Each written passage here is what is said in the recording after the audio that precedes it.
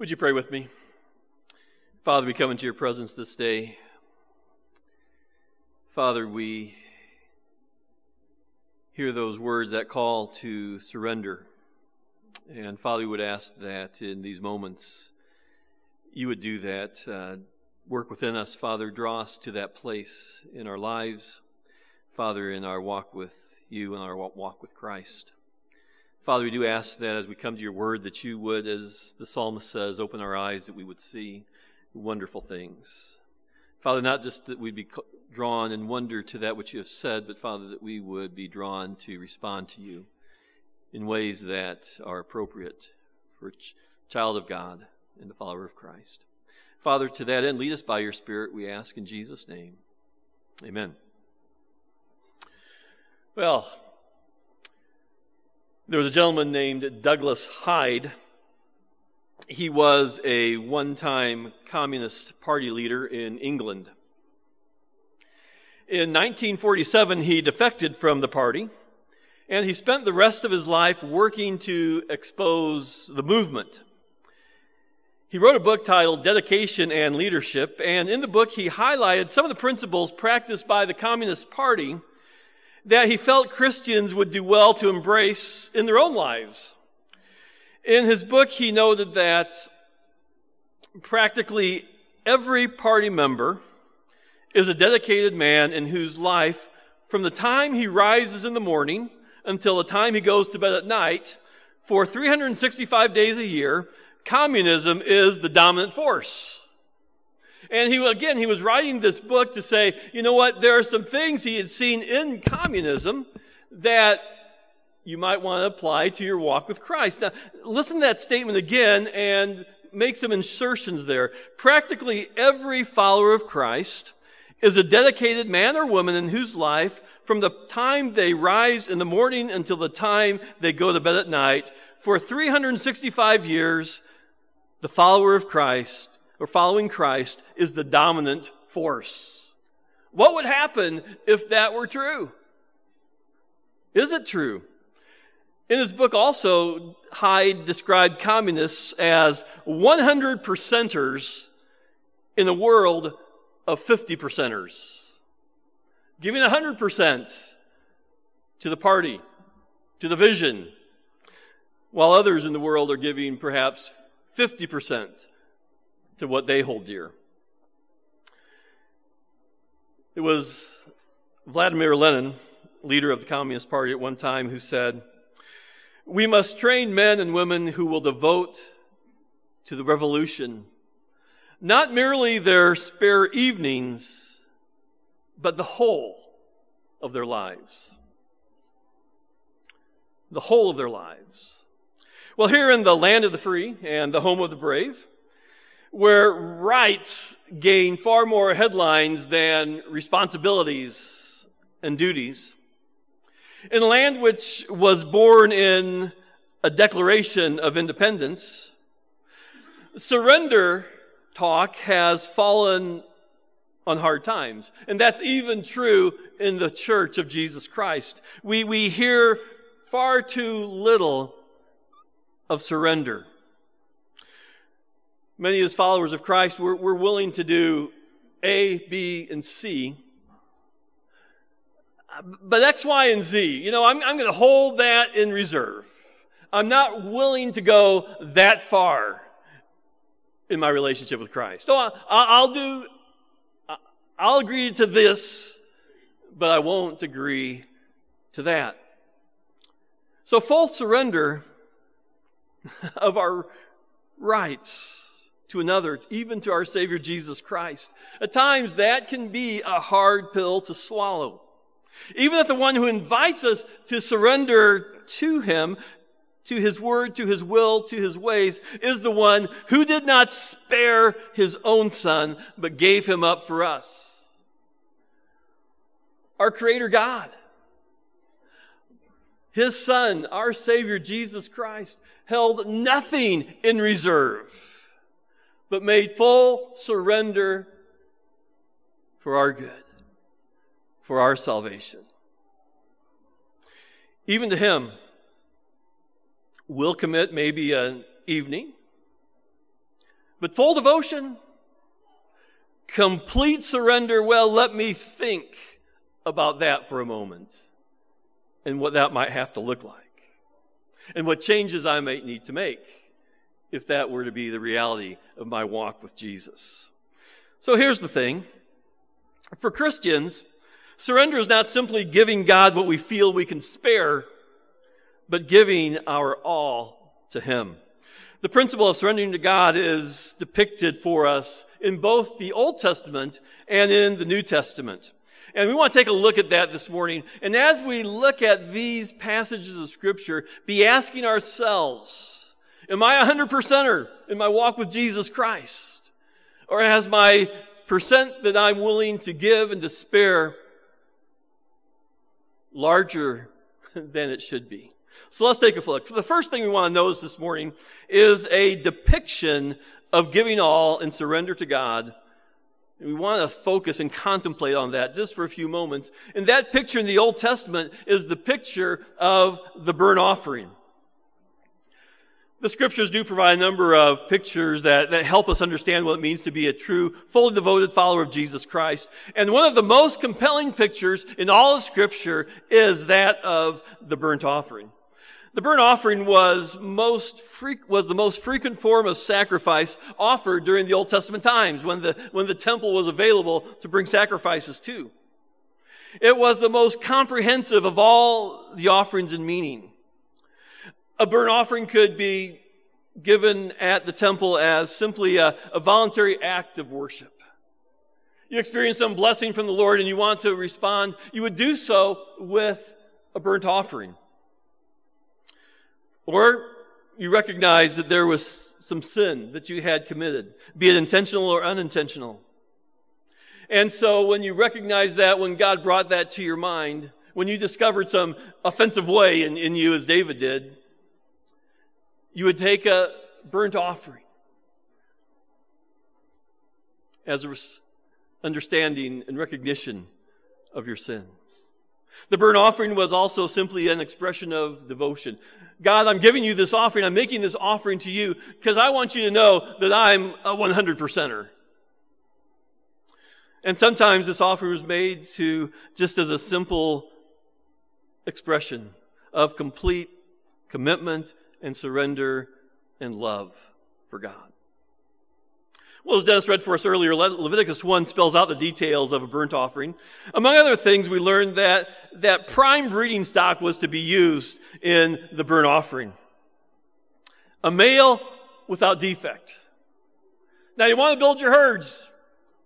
You want to build your portfolio. It makes no sense to give a male without defect. That's where the herd was built. The demonstration of devotion, surrender, and the burnt offering was meant to cost the giver something of prime value. You didn't demonstrate your love and devotion to God by offering your seconds, or that which could be spared from the herd, or that which wouldn't cost you too much in the long run. And you think, well, who would ever do that? Well, you know what? People did that. The people of God tried to get away with that. We go to the book of Malachi, and Malachi sees what's happening as he sees the people of God being far from 100%ers. And the Lord, speaking through the prophet, said, when you bring blind animals for sacrifice, is that not wrong? Of course you know it's wrong. You've been to Sunday school. You know what Leviticus chapter 1 says. When you bring an offering for sacrifice, a burnt offering for sacrifice, and you bring a blind animal, is that not wrong? Yes, of course it is. You know it is. When you bring crippled or diseased animals, is that not wrong? Yes, of course they knew it was. Try offering them to your governor. See if he's willing to accept as payment for taxes a blind animal or a crippled animal or a diseased animal. You would never do that. You'd never get away with that. but you profane my name by saying of the Lord's table, by saying of the altar, it's contemptible. And you say, what a burden God has placed upon me to expect such payment, such sacrifice. So, a burnt offering, an expression of love, payment for sin, an expression of gratitude, was to be a male without defect. But likewise, Leviticus 1 tells us that the priest was to burn all of it. Burn all of it. Some offerings, you were able to withhold some of the offering for yourself. And for some offerings, the priests were able to reserve some for themselves as part of their payment or honorarium for being a priest and going about the business and doing that which God has called them to do. So some offerings you were able to make it and then withhold some of it either for yourself or for others. But this was, the priests were to burn all of it. Sometimes this offering was called a Holocaust offering. A thorough destruction. A complete destruction. The whole of it was burnt. Nothing was saved or held back. The giver of the burnt offering was left with nothing for themselves. The entire animal was given to God with nothing left and reserved. Burn all of it. And finally, we know this about the burnt offering. That is the burnt offering, an offering made by fire, an aroma pleasing to the Lord. When one of God's people voluntarily, of their own accord, surrendered something of such great value to Him and expecting nothing in return except the privilege of expressing their love and devotion to God, such an expression never failed to put a smile on God's face. With such sacrifice, God was always pleased. It was a fragrant aroma pleasing to the Lord. Oh, God says when He smells that burnt offering, that smells good. Because I know it comes from a heart fully devoted to me. Now, it goes without saying, but I'll say it anyway, that in Jesus we find the fulfillment of that which was depicted in the burnt offering. Jesus, the Lamb of God, offered His body as a burnt offering. He offered it in complete consecration and surrender to the will of His Father. He held nothing in reserve for Himself. He who did not spare His own Son, who gave that which was most important to Him. Jesus, the Lamb of God. The Apostle Peter connects the dots for us when he writes, "For you know that it was not with perishable things such as gold or silver that you were redeemed from the empty way of life handed down to you from your forefathers." He said, no, but you were redeemed with the precious blood of Christ, a lamb without defect or blemish, a perfect sacrifice. A sacrifice from which nothing was withheld, which was necessary for our salvation. For our salvation, neither God the Father nor God the Son held anything back.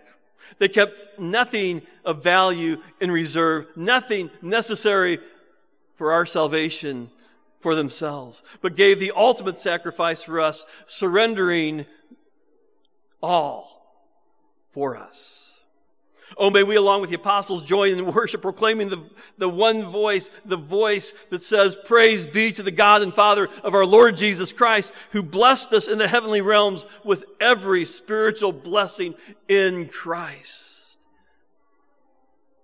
Oh, you want to get a picture in your mind of what giving all looks like for the follower of Jesus Christ. We look to the burnt offering and we look to the sacrifice of the perfect Lamb of God.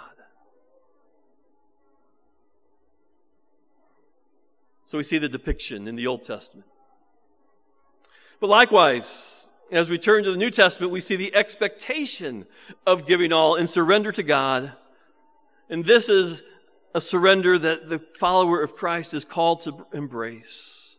And that expectation of giving all, what that is, as Paul says, it is the offering of our bodies.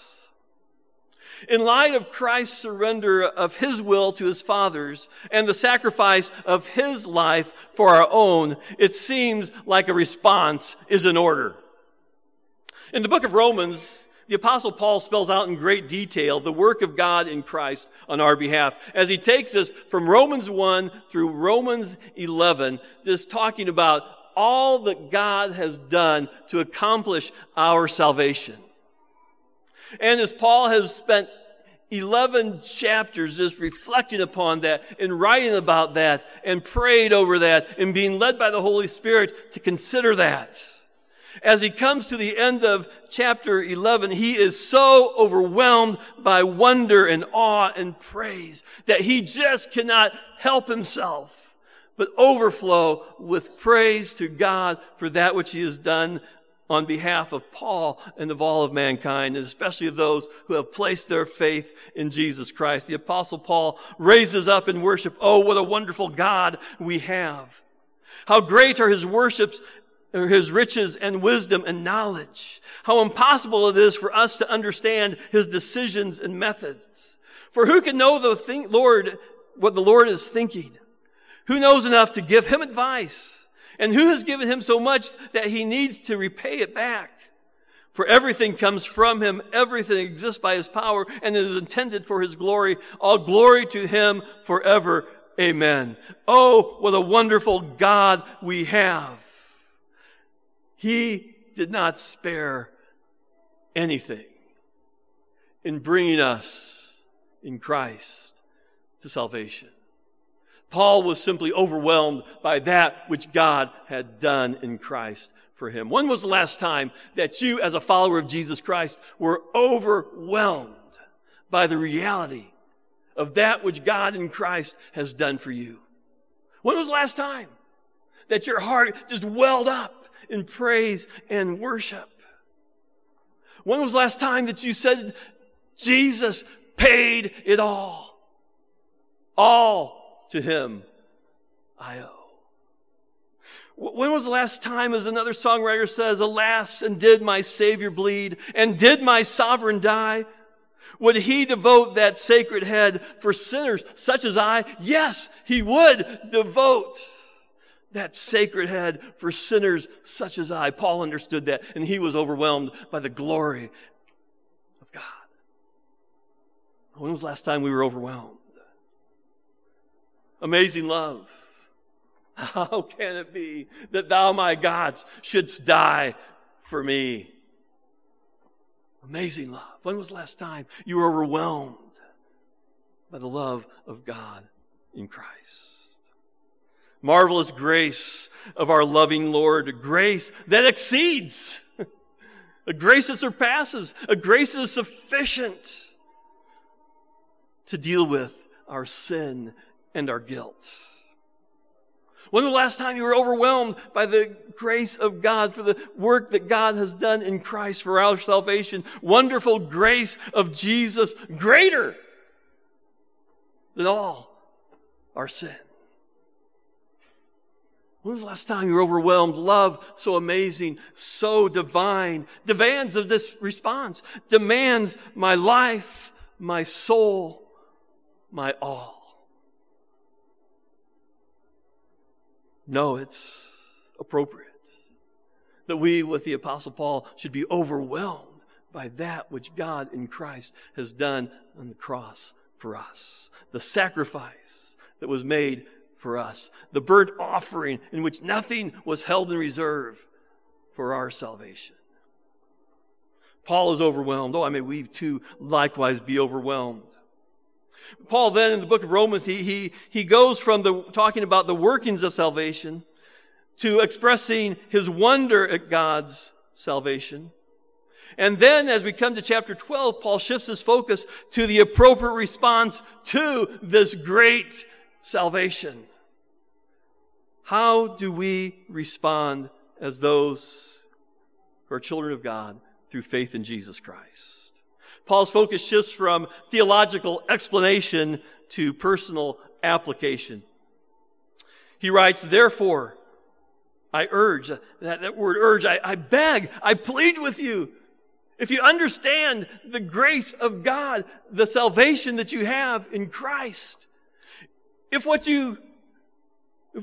I've written in these first 11 chapters, Paul is saying, if it means anything to you, if you comprehend at all what God has done for you, therefore, he said, I beg you, I plead with you, brothers, in view of God's mercy, His mercy to you, His grace to you, which is demonstrated in chapters 1 through 11 of the book of Romans. Therefore, I urge you, brothers, in view of God's mercy, to offer your bodies as living sacrifices, holy and pleasing to God. And then Paul says, this is your spiritual act of worship. Now, if you have the New International Version of the New Testament or the Bible, or if you have a King James Version on your lap this morning, you'll notice that the word spiritual can be, and in some translation, has been translated as reasonable. Therefore, I urge you, brothers, in view of God's mercy, to offer your bodies as living sacrifices, holy and pleasing to God. This is your reasonable. This makes sense. This is your reasonable act of mercy, or of worship. The word there that's translated as spiritual or reasonable is the word logikos in the Greek. This is logical. If you understand the grace and the power of God in your salvation, there's only one logical conclusion that you can come to. There's only one logical response that you can make. Offer your bodies as living sacrifices. Nancy Lee DeMoss, her married name is Wolgemuth, Nancy Wolgemuth DeMoss, gave this definition of what it means to offer our bodies. She writes, this is the manifesto for Christians' surrender to God. Our bodies represent the sum total of all that we are, all that we have, and all that we do. As those Old Testament believers signified their consecration by offering up sacrifices to be utterly consumed on the altar, consumed, leaving nothing in reserve, nothing to spare for themselves, so we are to offer ourselves in totality to be consumed by God. Paul's language purposely draws from the Old Testament sacrifices, and specifically the burnt offering. We are to offer our best, all that we are, all that we have, and all that we do. We are to offer all that we have, sparing nothing. And when we do so, we too can be assured of God's pleasure in our offering. There are many similarities between the burnt offering and the living sacrifice that Paul speaks of here. But there is one difference. A burnt offering is made once, and then it's over. Paul calls us to go far beyond a one-time consecration and devotion of all that we are. He says we offer ourselves as living sacrifices so that we can offer ourselves, we can surrender ourselves over and over and over again, that we can make a daily surrender to the purposes of God. That is the logical, the reasonable thing to do in light of God's grace and mercy to us. So I ask, and I've wondered at times, what does offering our bodies look like? You know, those are fine words and they flow off the tongue, but what does that really look like? What does it look like to offer our bodies as living sacrifices daily to the purposes and to the pleasures of the God who has set us free from sin and saved us through His Son, through the death of His Son, Jesus Christ? What does that look like? Well, as I sat at my desk, my thoughts took a rabbit hole. They sort of veered off course a little bit. Maybe your thoughts do that at times. But as I was working, I began thinking to growing up in my home church. And I remember gathering together, and I think it was in the basement room in my home church. And it wasn't the church that now exists up in the Greeley, Illinois area, but it was the one burnt down back in, was it April 1966 or so. I remember going to that church, and I remember being in the basement, and I remember a bunch of us young kids there having a singing time. I don't know if it was a Sunday morning. I don't think it was Sunday school. Maybe a Sunday evening, a Wednesday evening. And on the bulletin board, there was a picture of a child with some of its body parts missing.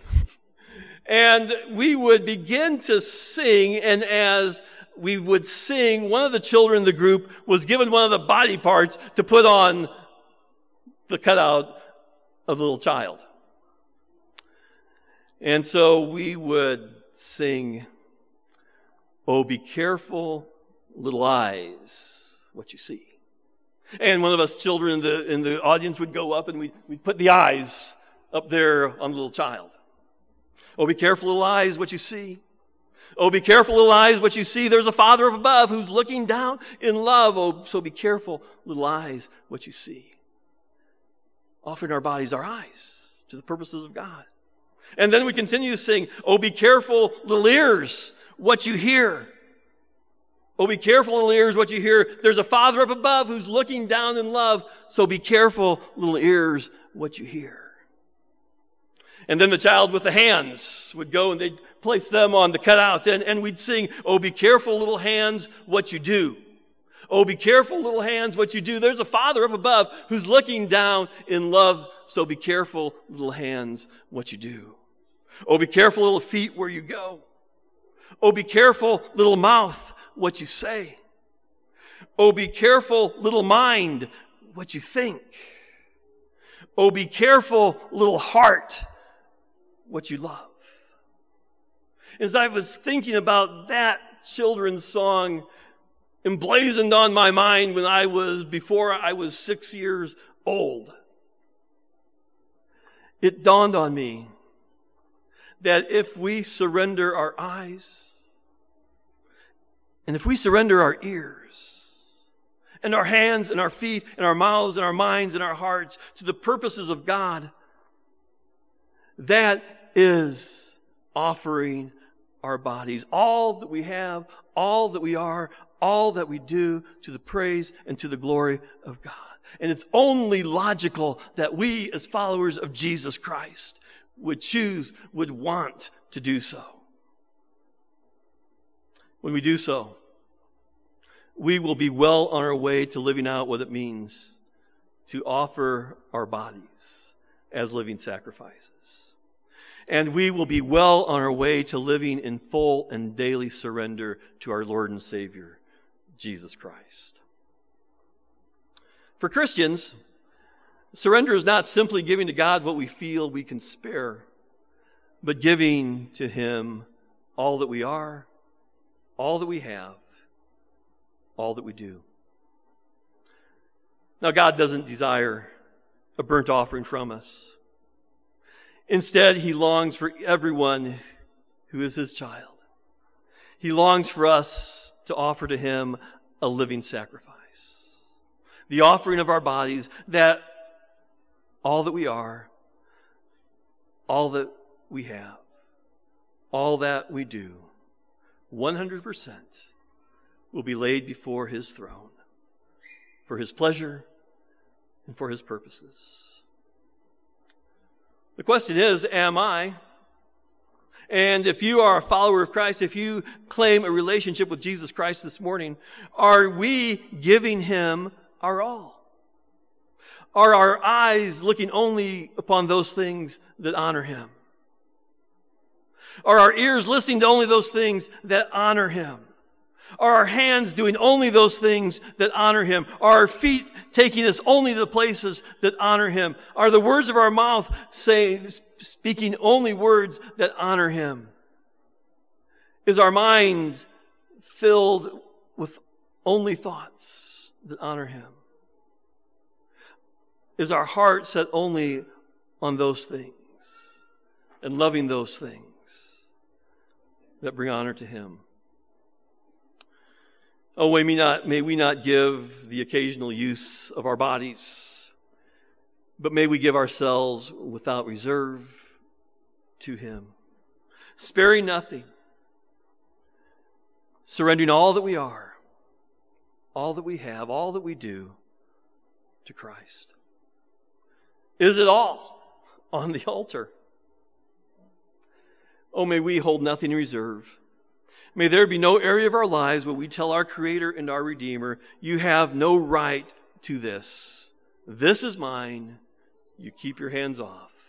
I'm holding this area of my life. I'm keeping this area of my life in reserve. Not for your pleasures, not for your purposes, but for my pleasure and for my purpose. Oh, may it never be so. And here's the thing. The fullness of joy, that which we desire for ourselves, the joy that only God Himself can bestow upon us, that joy that we want so much will never be experienced if we are holding anything back from Christ. But that joy that we long for, that joy that we want so much, is found only in surrendering our all to Him. We are reminded by the song that we sing in closing this morning, but we never can prove, we can never experience the delights of His love until all on the altar we lay. For the favor He shows and the joy He bestows are for them who will trust and obey. Oh, my prayer for myself is that all that I have, all that I am, all that I do will be laid daily upon the altar in loving devotion to my Lord and Savior, Jesus Christ.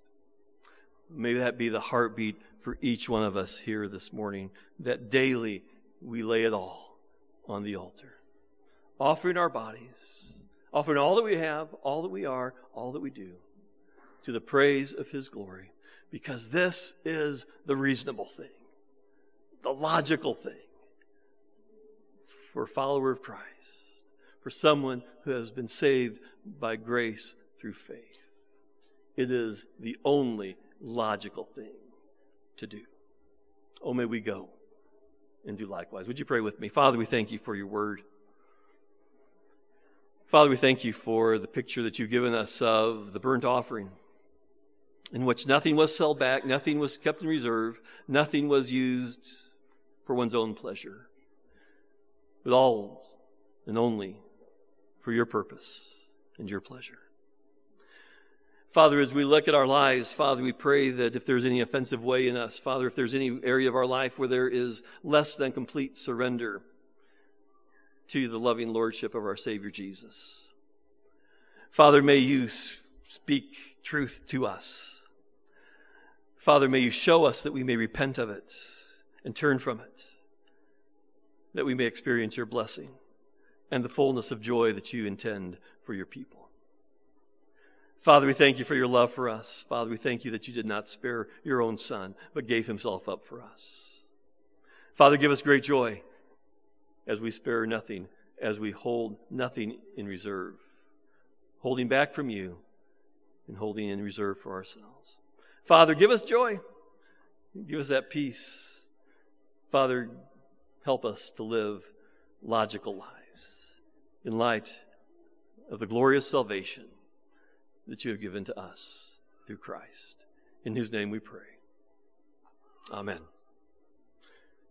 Trust and obey, for there's no other way to be happy in Jesus but to trust and obey and to lay it all on the altar each day. Would you stand as we sing those words together?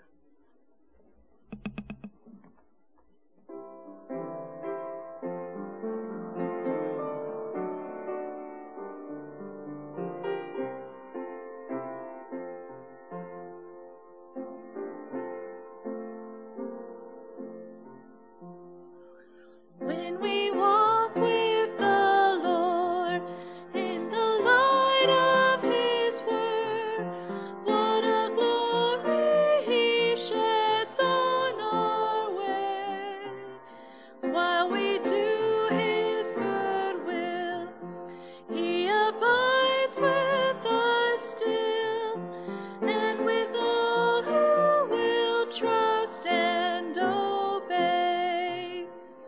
Trust and obey, for there's no other way to be happy in Jesus but to trust and